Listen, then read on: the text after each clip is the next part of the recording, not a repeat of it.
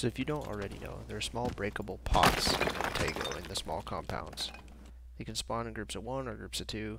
When you break them with melee or shooting, they can have meds inside, throwables, AEDs, and actually even secret room keys.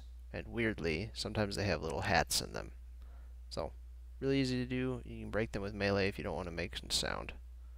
This is a pretty easy and consistent way to get self AEDs. So if you see one of these pots, you should break it. Thanks for watching.